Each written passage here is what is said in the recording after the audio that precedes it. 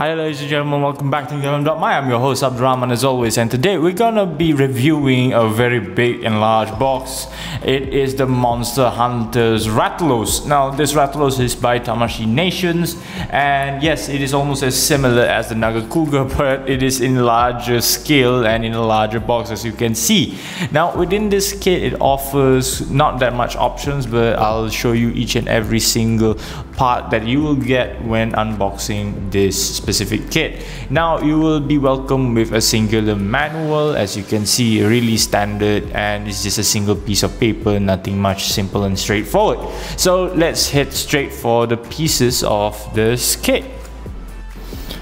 So after unboxing the Rathlos kit, here it is the Rathlos. Now as you notice, I actually detached the wings and you'll be equipped with a singular stand, and this stand is a pretty good stand. It provides with a lot of other stands so that you can actually properly stand the Rathlos with its ginormous wings. Now the wings are pretty big. Now as you can see, the Rathlos is in really nice color, and I actually detached one of the wings just to demonstrate you how big it is, because the wings can change into two forms, in idle form or in the expanded form. As you can see, pretty big in scale. Now as you can see, each and every one of these pieces are ball circuited joints, so you have to actually detach them pretty easily and put them back in.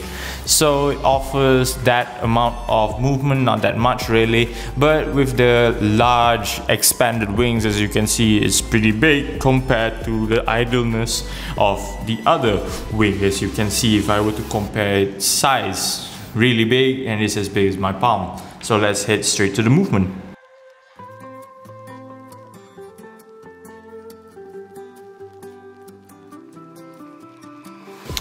And now it's time to test the movement for the Rathlos. The Rathlos head can move 360 as so. Each and every single part of the head can actually be moved, but not in a very extreme angle. Each and every part of the Rathlos' body has joints, ball socketed joints, as you can see. Really nice, if you can see. And the wings can actually move 360, but I doubt that it can move that much when the wings are actually attached, because if I did a 360 movement with the wings on, it will actually pop out.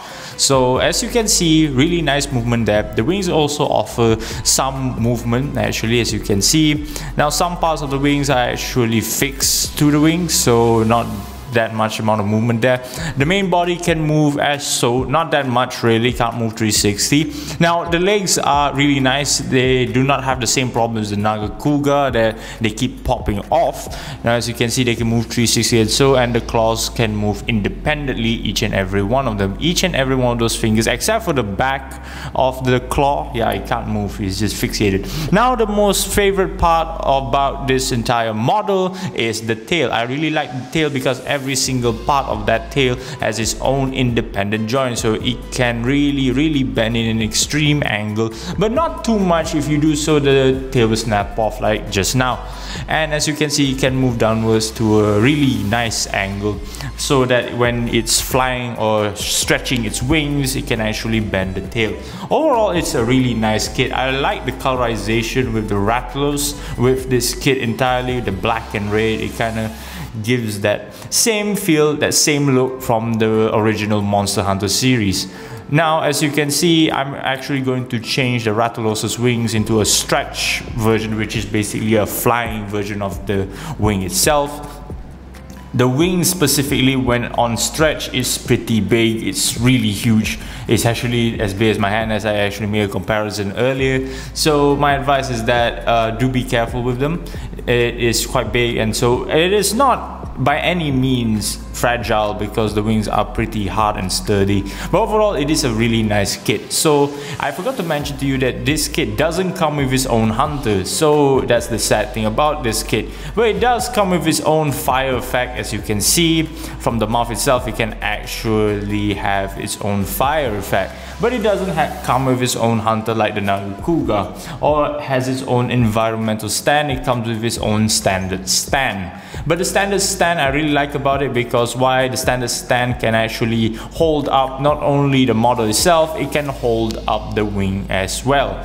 So overall, it is a really nice kit. You can feel that it is really in a way that the scales look real too from afar. The scales look really nice, well painted. I really like the paint job about it.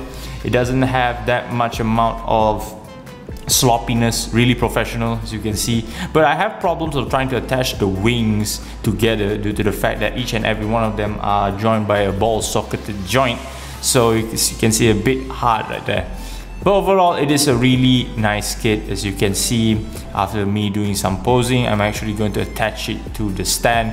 Now, due to the sheer size of it, I think I'm going to actually put it right there. Now, actually, the stands don't have its own socket like your typical Gundam. You have to actually slide it into some of the sections. As you can see, some of the stands can actually hold up the wings and some of them hold the tail. So overall, it supports the model well. So overall, this is a nice kit to add to your collection. So that is all from my review. Thank you for joining me today. Do like, share and subscribe. I hope you enjoyed this review as much as I do. Again, with the wings, they tend to have this problem not attaching to the main model that well. But due to the fact of the ball socketed joint, you know, you can't just sink it in that well. So I hope you enjoyed this review as much as I do. Again, I hope you enjoy everything that we did today for Gundam.my, and I hope to see you in the next video. Take care of yourself, Gundam pilots, and take care of yourself, hunters. Ciao!